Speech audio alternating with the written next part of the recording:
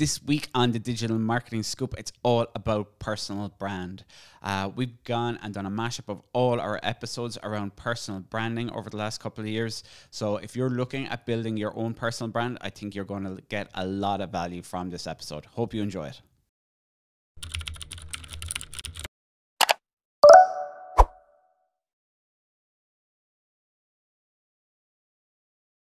I think I first met you maybe back in 2012, I think, when Elise kicked off. Yeah.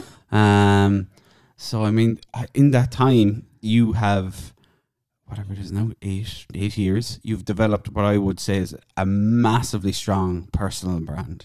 Yeah.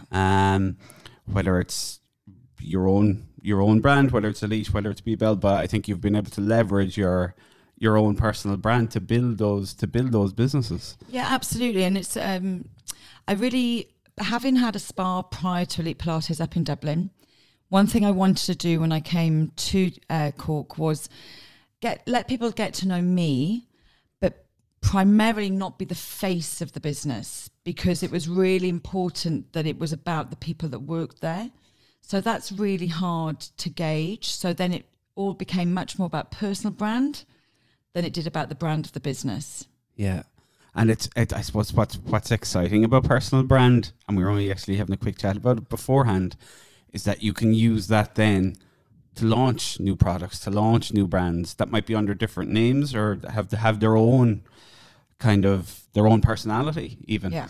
But because you have built up that kind of brand equity already with your own name, it's giving you the power to launch those other names and those other brands. Oh, absolutely. And when you know, now you have to be very open with your personal brand. So, you know, you'll only then develop businesses that you're really passionate about and really love and hit the gut, because you can't do it any other way. No, it's going to, if you're out there promoting a business and you don't love it, it's going to come across like, yeah, absolutely. It's so hard to fake. It's so hard to fake. You can't. I mean, I could ask any, say, of my followers, say on Instagram, what are my 3 favorite brands that I don't own, and they tell me, because when I love something, I love it.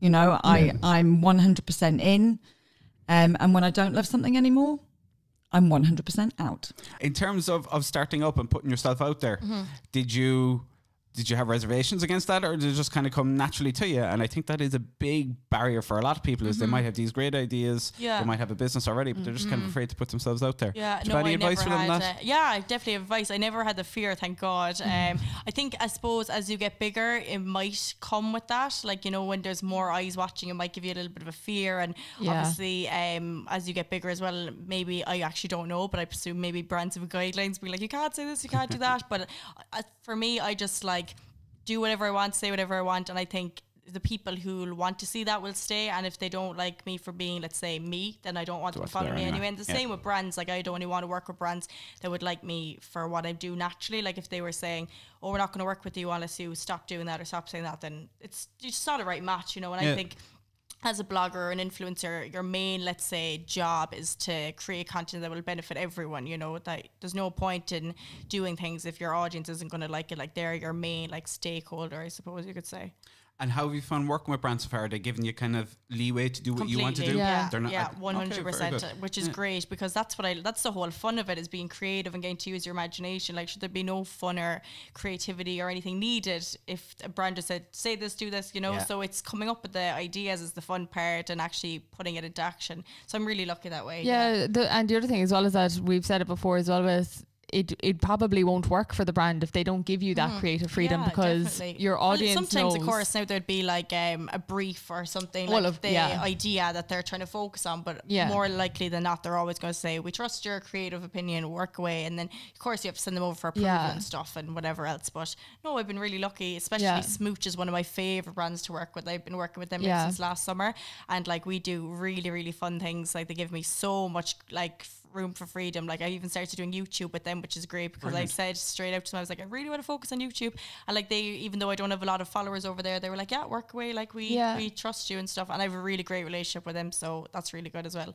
And I like how we don't have to always like focus on ice cream, even though it's an ice cream brand. Like they give me just like kind of ideas, and then we work really well together. So yeah, that's really good. I just think one of my favorites to work with, just because they do give me that like so much creativity. Yeah, I think if as well, like if you put up a post that was branded and was really heavily influenced by the brand, the people would likely scroll past it, maybe not even for a second realize it was you, do you know? Definitely. And just kind of it just looks like an ad. People don't like ads, screaming ads, you know what I mean? And I think that's why influencer marketing probably does work better than like TV ads, because I even know myself, I like skip through them or go out to get like something from the kitchen, whereas like even if I see ad on one of my favorite bloggers posts, I'll read through it because I'm like, they're similar to me, they've similar interests. You can kind of relate to it a bit more. And obviously everyone needs to make a living at the end of the day. I know there's like pros and cons of people doing ads, but it's a job, you know, at the end of the day. And everyone, there's ads on radio, there's ads on podcasts, you know, so it's just part of it, I suppose. And I think once you're staying true to your brand and your audience, there's not an issue with it. That's the thing, like that's things the difference that you'd actually use anyway. And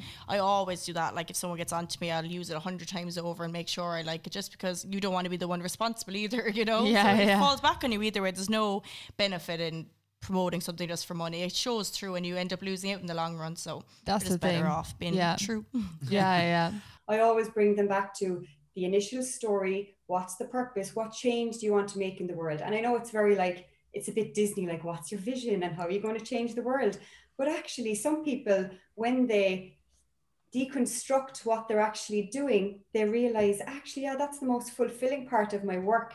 And that's how you get a really authentic brand story. When the person, like people buy from people, we all know that, that's not a secret, but people forget to put a sprinkle of themselves in what they're doing. And like, especially if you're trying to build a team, if you don't know what the vision is, there's many people in business today and have employees. If you ask their employee, what are you actually doing here? What's the bigger picture? They'd be like, well, I'm just having, you know, my wages come in and I do this. So like, I couldn't care less. But when you get a really motivated employee, it's the one that understands the bigger story, but they understand and they're valued in their part of that story, you know? So like, how do we start a brand? Like we bring it back to that purpose. And people think, oh, let's just fire a logo on it and then we're in business. Like, no. So like, down to even, I get a bit crazy when it comes to logos and branding. It comes down to color. Like I'm not a graphic designer, just to clarify that. People miss that first step. People jump in and they put colors and they put, you know, whatever the trendy logos are right now. But like, I was going to say, you know, Instagram, I feel like loads of people are choosing colors and logos that are designed and will look beautiful on Instagram, but they haven't thought much more than, oh, it looks nice on Instagram. If they want to get started just in the influencer space, so from whether it's on their end, tracking it, monetizing it, how you would show them the results, that kind of thing. What kind of advice would you have for them to kind of, I suppose, dip their toe into into that side of things initially? I think affiliate kind of programs or links are your best way, because you're only giving away, let's say, a commission when you're benefiting. So it's not like a flat fee where even if you get no sales back, you're after losing out on whatever they're after charging. So with an affiliate program or affiliate link, you'd only give a commission when you're after kind of selling gaining yourself. So you could give it away. Of course, it depends on like the margin of the business. Like sometimes things are 1%, sometimes you could get a decent amount. But I think that's definitely the best way to like dip your foot in, or like affiliate codes as well. Or even if you didn't have budget to do affiliate codes, even just a normal code, so you can track like the followers would get discount, but the blogger themselves doesn't get anything out of it. It's a really good way of like tracking who's the most active, who's the most engaged, and you can kind of follow up on it that way. And then obviously as your business grows and you have more budget, if influencer marketing is something you want to get into, then you can look into like maybe brand ambassadorships or flat fees and stuff. Because I find as well, the reason I like having like brand ambassadorships and monthly rolling things like smooches, it's like really authentic. It's something that I love. Whereas sometimes it once off posts, even if it's something I love and I'll use it organically loads after, it can still look a little bit like, oh, but it was only kind of, you know what I mean? Yeah, there's not the consistency with it. Yeah, when there's consistency there and people know that you're always using it, even when there's not a hashtag ad there, that's what I love the most. Yeah. So, yeah. And that's the thing, I suppose, when you're working with a brand long term like that, without even knowing it, you'll end up talking about the brand because you have to be using it or whatever. I think it's really important to nearly love them organically first, even before you talk about even doing affiliate things, just because it's beneficial for everyone. There's no point in putting a plan together and say, yeah, let's work together, and no one's ever heard of them before. The brand has never done influencer marketing before. The blogger's never worked with the brand. The audience never heard of it. It just comes across really kind of like forced, you know. Yeah. Sometimes they work, sometimes they don't. It's again, like I said, it's very unstable, it's very new, everyone's still testing it, you know, like people in digital marketing don't know 100% what's working, what's not working as of yet. Bloggers don't know, you know. It's just about trying and testing, and I suppose we're so lucky that there is a huge way of checking metrics and analytics that it's a little bit easier to track it and trace it and stuff, you know. And just on that, that's a great thing for brands to get started with, is actually keeping an eye on who is already talking about their products, because those people are likely the best people to get in touch with as well. 100%. And I think that's why press drops and stuff work so well, because you could get like, I don't know, 20 persons a week, let's say, and if you post about one and you love it so much, they're going to keep an eye on you, as opposed to the one that you didn't open on for a week later, you know. So it's about like creating those relationships early and like being appreciative of everything. Like, of course there's a lot of perks that come with it, along with all, let's say, there's a lot of slating. I'm lucky I don't get that much, but like there's a lot of negative things that come up putting yourself out there, so you have to kind of be grateful for the perks, but just like survive the negatives as well, you know. That can be a hard part of it. Anyone, that's probably the biggest fear of anyone going and putting themselves out there as well. You just have to have a really tough skin if you are going to put yourself out there. But I think after all the tragedies and things that have happened the past few weeks and months and stuff, that people are starting to cop on. I know, you know, Sabrina Hill from Copper, she's doing a really great kind of campaign herself called Be Accountable. So every week she's sharing, or every day she's sharing like 3 positive accounts and telling people to follow them, because obviously with the algorithm on Instagram, if you're engaging with negative content or a part of those anonymous groups, you're actually giving them more fuel and more hype, whereas if you're completely ignoring them and engaging with positive accounts, they're going to outweigh the negative, which is, I don't know how it took so long to come up with this idea, but literally the second that she said it, I was like, yes, this is actually making such a big difference. So she's flying. She'd be a great person to get actually in on the podcast as well. We'll jot that down. No, she's brilliant. She's really, really great. She talks a lot of like wisdom. You know, people quite often will say Instagram is a negative place, etc., etc. It's watch your feed. I do something at the moment where I put up 5 or 6 feeds every morning. The first things I see when I wake up, the only message I give out on the Be Bell platform is positive. And funnily enough, the only things I see are positive. Who are you subscribing to? Like, that's how the algorithm works, guys. You see what you portray. But that's in real life as well, the real life algorithm too. I mean, like, who do you surround yourself with in real life? If you're surrounding yourself with people who are just bringing you down, you're going to feel that in your day-to-day life, and it's going to be the exact same when you open an app on your phone. If someone's really negative, then you're going to be negative. Someone's really positive, they're going to lift you up as well. Exactly, and it goes exactly for what you're scrolling through on your feed. I mean, our human psychology hasn't changed. We're just socializing in different ways. You know, that's all it is. Absolutely, 100%. You know, I always say, quite often I'll walk down the street and with my Be Kind t-shirt, and people's reaction is very, very different on that day. Because people read it. Some people read it and you can see their face in their head. They're thinking, why is she telling me to be kind? I am kind. What's her problem? I am kind. And those are the people that ain't smiling, you know what I mean? And then the other people, they read it straight away, look at you and give you the biggest smile. And a smile creates a smile. Simple as. 100%. So it's all about message. It's all about mirroring. We all know about mirroring. It's all about, you know, if you smile, someone smiles. If you walk up them with the face like you know, they look at you with a face like a... so it's mirroring, you know, you mirror what's around you. And there's no problem as well. You know, I always say to people, I often do talks on decluttering, and that includes people. And when I always say to people, that's not, you know, if you have that friend, and we all have that friend that you go, hi, how's it going? They go, oh, well, you know, and you go inside, you just go, oh my God, I can't do this today. I can't do this today. And you go, oh, that's my phone. I'll give you a ring. I'll give you a ring. Because you have to be careful and protect yourself. it's not saying don't spend time with that person, Yeah. but it's saying protect yourself at the time that you spend with them. Yeah. And I would rather plan that in so that I know that my energy might be drained a little bit, rather than just get a surprise with it. Yeah, I think people underestimate a lot of the time, like the battery in your phone, you'll just start dropping quickly if a lot is needed of you, you know. And even like that'll happen anytime. I mean, if you have a rough date, you're just going to go home and you're going to be wrecked. Absolutely. And it's going to be the exact same if you're talking to someone who's taking the life out of you. Yeah, no, it's difficult, but and it's not, like I say, it's not about because listen, we all go through bad times, exactly, and at times I want to be that person there for my friend, as you know, yeah, as well, of course, because everybody goes through stuff, and everybody needs that friend to listen, and I'll always be that friend. Yeah, but what I'm saying is, just protect yourself so that when you give them time, you give them all of your time and listening. Yeah, I think that's especially on that that if you don't protect yourself in that way, you're not going to be able to help them anyway. Yeah. So there's that absolutely too. Yeah. Oh, we got really deep there. Yeah. I'm actually a very deep person, Mark.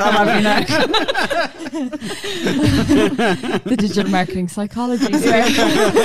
But it's so true, and it's going to come across. Like if you're surrounded by negativity, you're going to be negative. Yeah. If you're surrounded with positivity, you're a much better chance you're going to be 100%. Positive. And I think, you know, and it's not about blasting people every day with you must be happy and choose to be happy. Like, look, we have shit days. You're allowed to have a shit day. But all I'm saying is, like yesterday morning, you know, I woke up, it was not a good day for me, but I knew it was going to get better. Yeah. I knew I was going to meet some inspirational people last night. Yeah. So I made the choice to either, am I going to stay in and not go and meet these fantastic people? No, I'm going to make the choice to go, to change my mood. Yeah. Because otherwise I'm just in that hole. And so, you know, it is about choices too. Yeah, you can be positive about something crap. 100%. You know? Yeah. 100%. Yeah. Yeah, and very often out of the negative comes something extremely positive as well. Yeah. Yeah. Like where, you know, just even working in the business and something bad happens and then you try and flip it around. Okay, how can we turn this into a positive for us? I think that mindset is extremely important. Yeah. Because if you are, you know, running a business, shit happens all the fucking Absolutely. time. And I never say sorry I can't. I always say, did you know I can? Yeah. Because if I can't do something for somebody, there's actually always something I can do. Yeah. So I never say I can't.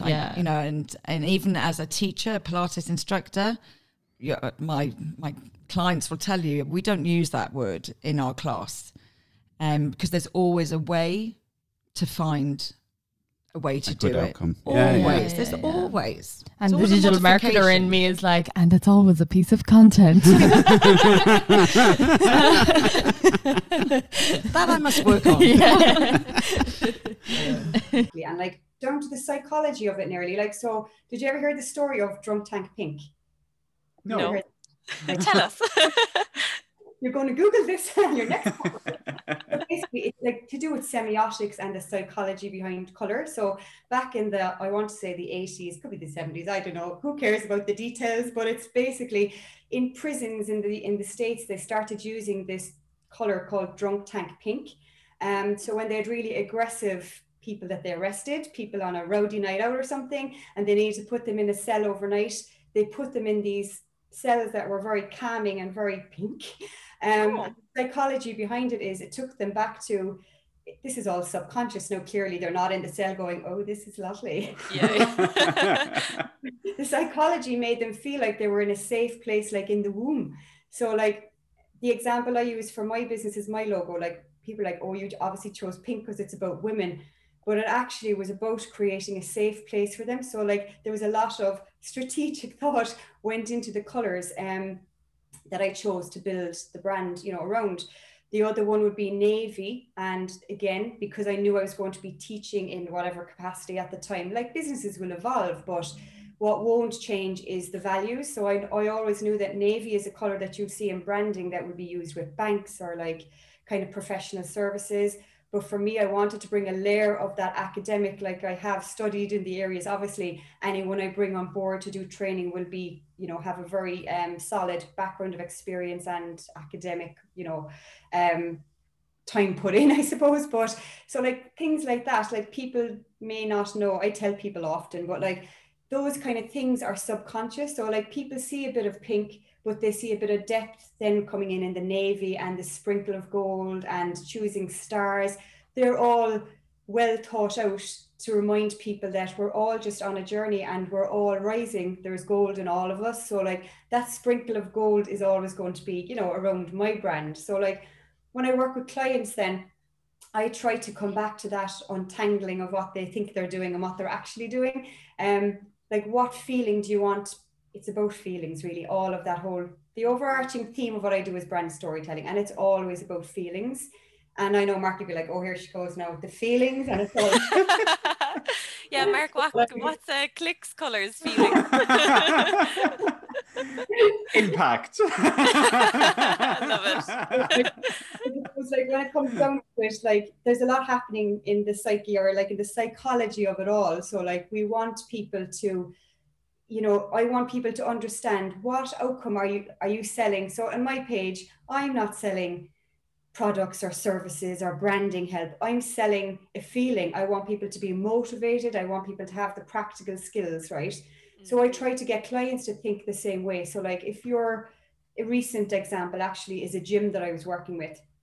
You know, they're in a completely saturated market space. So we went back to the inside of what that person really, what are their values? And his values were basically, actually, I want people to be happy and live a better life and just be better.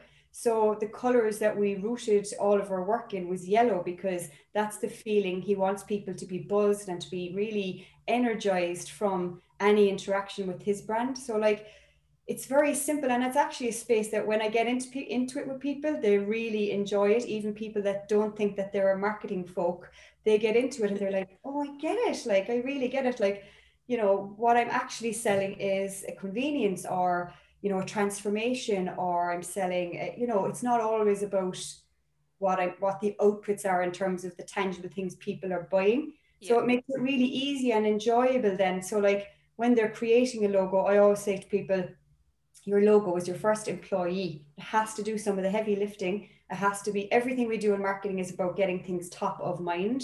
So like you want to be remembered, you want to be recalled easily. So like your colors, your symbols, all of those elements will help push that process up, you know? So like, look at the Nike logo, for instance. If we take the symbol on its own, we all know it means just do it, and it's aspirational and it's go for it, you know? So we should all be in a place that if we took the names and the words away from what we're doing, people will start to recognize what it's about still, you know? And that takes time. That's not going to happen overnight, but I suppose that's the ultimate goal of branding in my eyes, that it's a culmination of everything. It's not just a slap a logo on it and away we go, you know? And was there a moment on that journey you kind of realized the power of personal brand, or was there like some moment like that, like a click moment, or is it just over time things built? So I actually, I was thinking about this question because myself and Jen were talking about it, and I realised the power of personal brand at a very, very young age. I would have been about 6. Wow. Okay, which I know people are going to go, no, she didn't. It wasn't called brand when I was 6. But I understood the power of branding because my dad worked for himself. And I recently spoke about this actually on my somebody interviewed me on Bebel podcast. And my dad really was the person of the community. Yeah. So he ran a pub. And he sent me and my sister out to run the Sunday school so that the kids would come into the pub after Sunday school because they demand their parents to bring them there. And our family were a brand way before the Kardashians, let me say. Way before. At that time, it was called reputation. It was called what people think of you. Yeah. But now it's called brand. But I understood the power of that very, very young because my dad ingrained it into us of what people's perception meant. there's a rule with me is if you teach something, you have to work for yourself. You have to have felt it and been through it and knowing the agony and knowing the amazingness of when something goes right and how horrible it is jumping around a room by yourself, celebrating by yourself. Do you know what I mean? So actually what I worked out then was I'd created a brand and I'd created this huge network before I knew I needed it. And that is the key. You don't go out searching for a network when you think you want to start a business. You network before you do that business, because networking actually is making friends and having interest in people and knowing what they do. And that's so important. You know, I probably didn't tell anybody that I owned Elite Pilates for 2 years in network. Really? Well, no, they all kind of knew. Literally just going in I was too interested in what they did.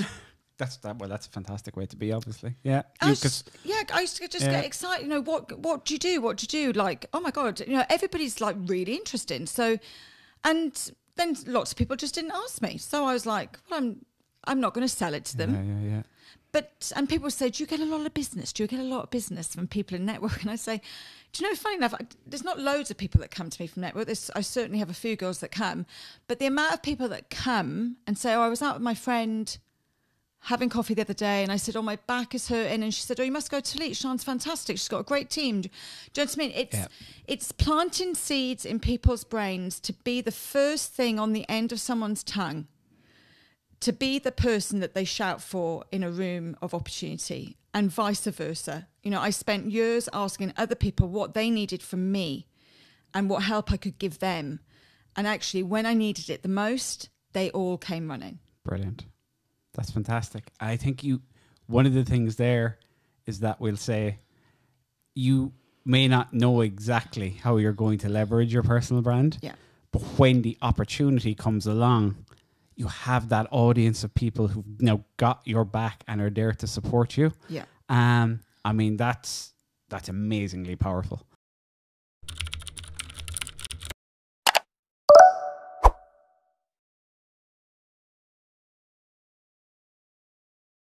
Thanks so much for listening to this week's episode of the Digital Marketing Scoop. I really hope you enjoyed it. If you haven't subscribed yet, please jump into your Apple Podcasts, your Google Podcasts, Spotify, whatever your favorite podcast platform is, and just make sure to follow and subscribe. Also, if you'd like to leave a review if you enjoyed the episode, I'd absolutely love for you to do that. We put out an episode every single week, all with digital marketing tips, case studies, ways to build your business with digital marketing. Also, if you are interested in bringing your own business online or looking at scaling your business, we'd love to chat with you here at CLIQ. You can visit us online at CLIQ.ie.